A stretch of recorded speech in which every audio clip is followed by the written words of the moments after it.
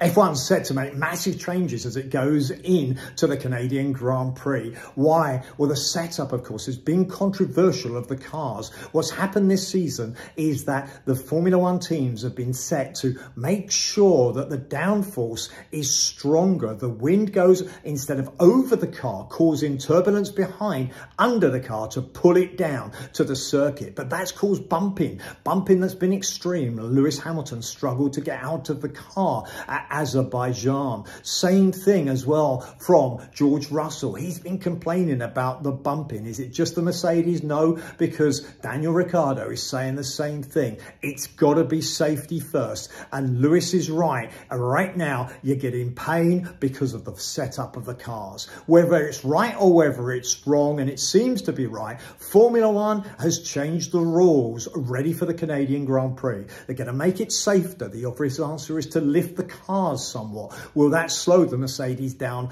further? Of course, safety has to come first, but it'll be interesting to see what the changes actually mean for the race itself. And of course, as we look at Canada, billionaire owner of Aston Martin Racing, Lawrence Stroll, has got to look at his team, and he's got to look at his son in particular. Lance Stroll has been struggling this season, and people are saying for the good of the team, he needs to change the drivers and actually take his son out of the mix. It's controversial, but Canadian billionaire Lawrence Stroll, he's used to, because he's a successful man in the fashion industry. He's used to making big decisions, but a decision about his son, that's even bigger than normal. As we go into the race, will Lance Stroll perform? Will he get in the car and show the potential that, of course, he has? Or will Lawrence Stroll have the pressure of having to make a decision about his son with only 2 points that his son's gained